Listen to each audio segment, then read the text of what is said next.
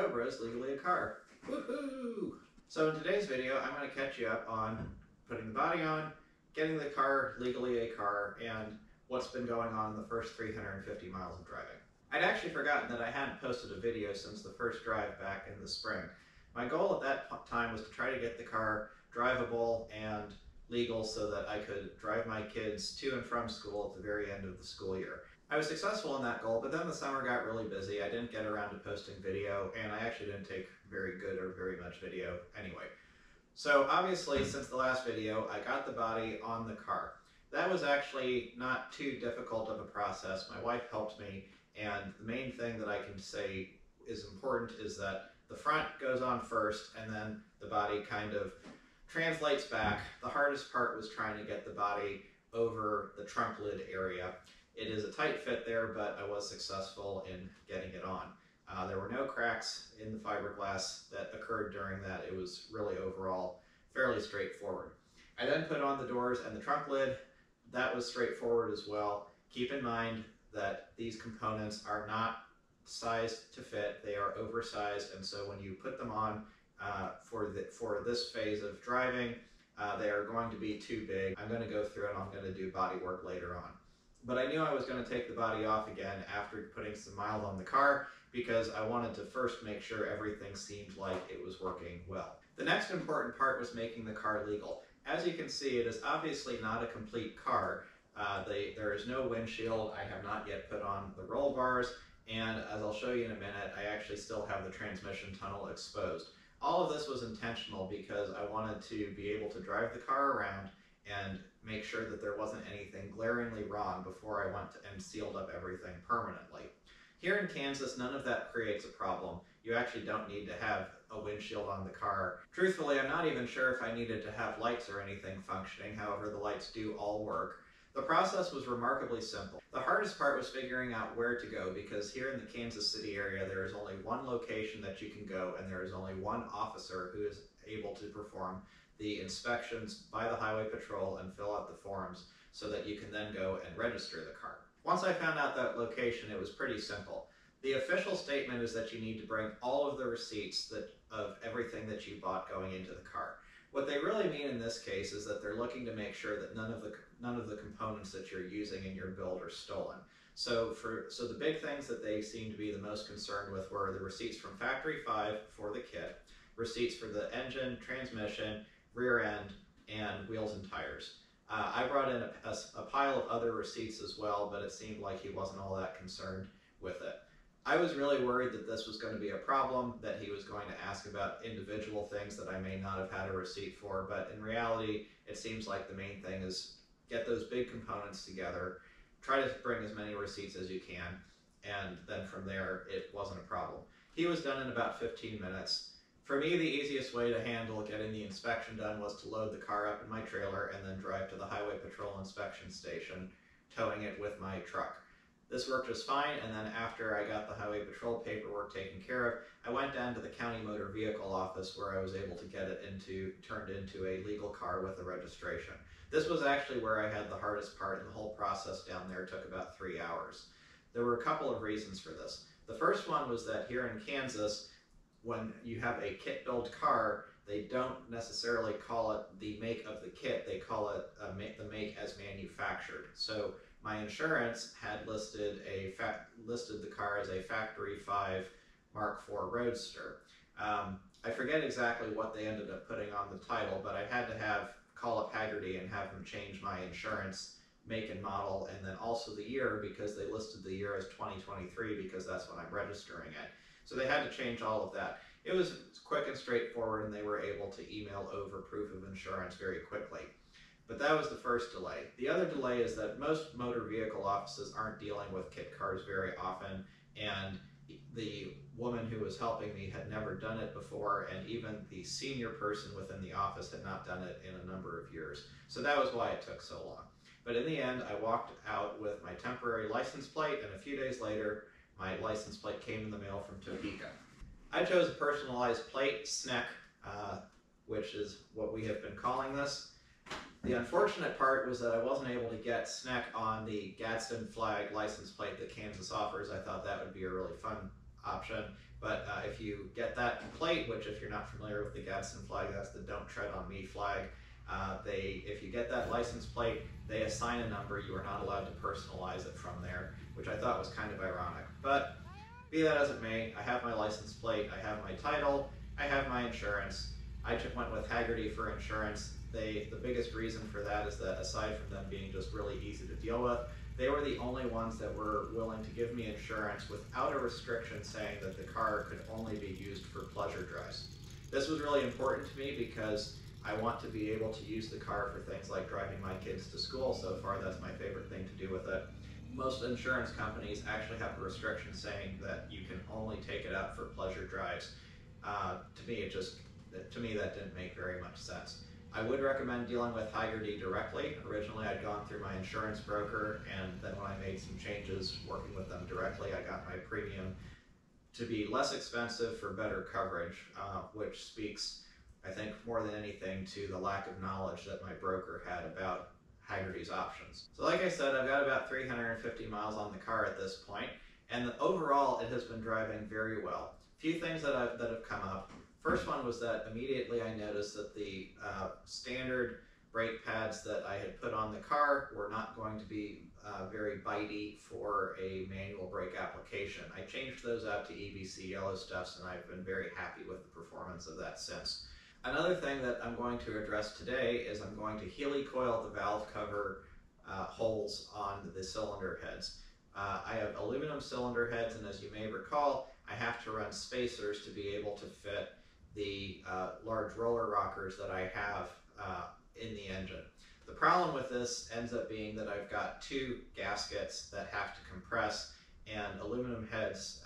Aluminum is a weaker material than cast iron, more prone to stripping out threads, and what's ended up happening is I have a couple of valve cover bolt holes that have stripped out, and that creates a leak from the valve covers. It's not a terrible leak, but it is enough that some oil is getting onto the exhaust manifolds, and it's causing smoking under a couple of conditions.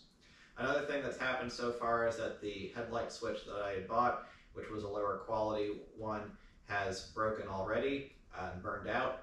I think the fact it's a lower quality was probably the reason for it. I have ordered an AC Delco genuine one to change it out with. A couple of other things I've done. I have installed a lower temperature thermostat. I'm now running a 160 instead of the 190, which for this engine and how it's working is probably a better temperature. I've installed a coolant overflow catch can, and then I also installed a breather catch can because I was getting some oil coming out of the breather. So overall, I've only had pretty minor issues so far. So today we're going to go through, and I'm going to start off by trying to helicoil the valve cover bolt holes in the cylinder head, and then I'm going to see how much else I have time to get working on. Here you can see where I've put the breather can, catch can, and then also the coolant overflow can. One thing to note is, and I'll put links to these as well as to the headlight switches, both the one that failed on me and then also the genuine AC Delco one that I have ordered.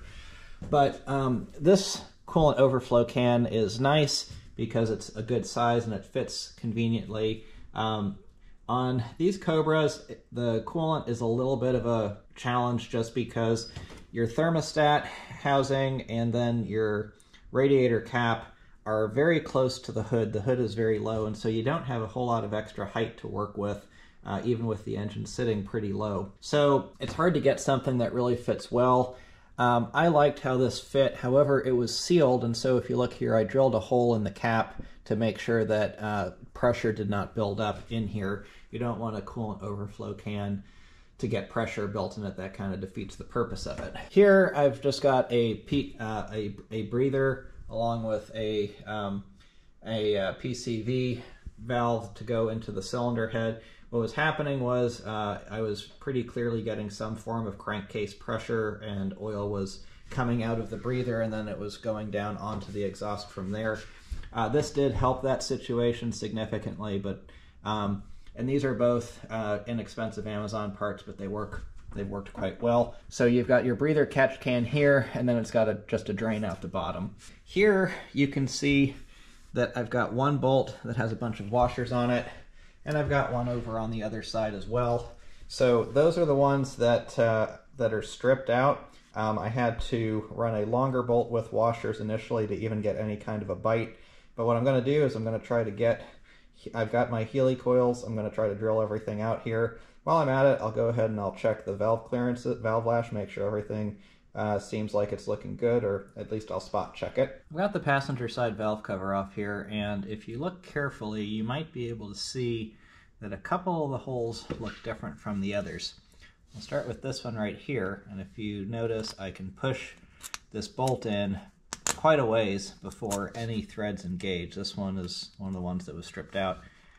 Conversely, up here, there's threads all the way up to the top, maybe just a little bit, maybe just the first thread got stripped. This one's all the way to the top. So is this one, and this one. This one, which of course is the hardest to get at, this one feels like the first couple of threads are stripped. So I think what I'm going to do is I'll start off with these two, see how they go, and then I'll see if I think that I can try to get to this one, or if I'll only make it worse. It'd be perfectly doable if I didn't have the heater air conditioner box right there, but since I do, that's just something I have to deal with, and worst case scenario, I maybe just leave that as is. I have a feeling that this hole down here is probably the one that's the source of my leak. If you also notice, this surface is actually not quite as clean or smooth as I had thought that it was. So another thing is I may just need to put some sealant on to help this out a bit. Some of these older styles, before they went to center bolt valve covers and things like that, just didn't inherently seal quite as well, and especially when I'm adding a spacer to it, it does make things a little bit harder. So I'll drill these holes out and let's see how it goes. I ended up doing these two center ones and then this one over here. Got them all Healy coiled. I'm not going to do the other three because those threads are in just fine shape. So what I'm going to do now is I'm going to get the valve cover on, make sure everything seems like it's tightened down properly, and if that's the case, I'm going to move over to the other side. And then hopefully this will solve my issue here. I did find, when I took the valve covers off, a couple of little pieces of debris that I think had maybe made their way in between. I also saw a couple of strands of my header wrap had gotten in between the valve cover and the gas, or the mating surface and the gasket. I'm hopeful that those are the reasons why I was having leaks and that will solve it. So let's get this valve cover on, move to the other side. I'm finished up with Healy coiling over here. I only decided to do this one hole. The others had good threads all the way up to the top, so I figure I'm not gonna put myself through the aggravation of doing more. I also managed to get this vacuum port down here. You can see where I've got my Allen head. I've been trying to get this off before several times and I've been completely unsuccessful. This time I just had some Croil that I sprayed in, waited about 20 minutes, came right out. This stuff's great. If you haven't used it before, then get some, because you're going to find a time where it's helpful. So since I've got that vacuum port out, I'm going to go to the hardware store and get the appropriate barb fitting so that I can then run from that catch can and use it as a PCV rather than just as a breather. That should, in theory, help at least somewhat with my with the valve cover oil leaking if I've otherwise got a good seal, because I do have a feeling that there was a level of crankcase pressure being built up. Also, PCV is just good for your engine in general and helps to make a little bit more power. So I just want to point out something that I have not seen before, or not had happen to me before when doing a Healy coil. I did this Healy coil and I went to go put the valve cover back on, and the bolt really did not want to go in. There must have been either some little bit of debris, or I hadn't gotten the thing fully tapped far enough for the Healy coil, but I had to then run a 1/4-20 tap through there after putting the Healy coil in, and now it works just fine. Haven't come across that before, so I just wanted to make a note of it. Don't get frustrated and try to force it, then that'll just make it worse. Just take your time. I decided to get the license plate on, something I haven't done yet.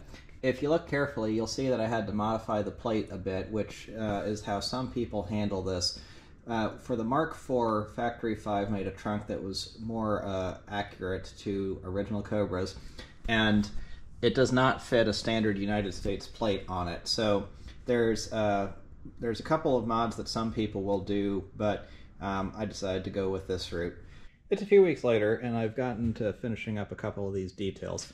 So I got the fitting needed for making my breather a PCV, and I got the hose routed. You can see I just used a couple of zip ties to get the vacuum hose to the engine out of the way. I've driven it probably 50, 75 miles like this, and it definitely is working well. Valve covers are back on, and the oil leaking that was coming out of them is completely resolved, so really happy with that. Another issue I've been working on resolving is my headlights. So I had put a GM headlight switch in here before, but it was an off-brand one, and it failed after really not very much use. And one of the problems with it was that the way that it was set up, it would not run both the marker lights and the headlights on separate circuits. I had to wire them together, and I'm not sure why that is, but GM's made these switches for a long time, and it seems like some of them have different wiring. So I'll put a link in the description to this particular switch, which this is a genuine GM part, so should be higher quality. And let me show you what I did here. A little unclear, but so this right here is power, and this is power that specifically feeds the headlights, which are that pin right there.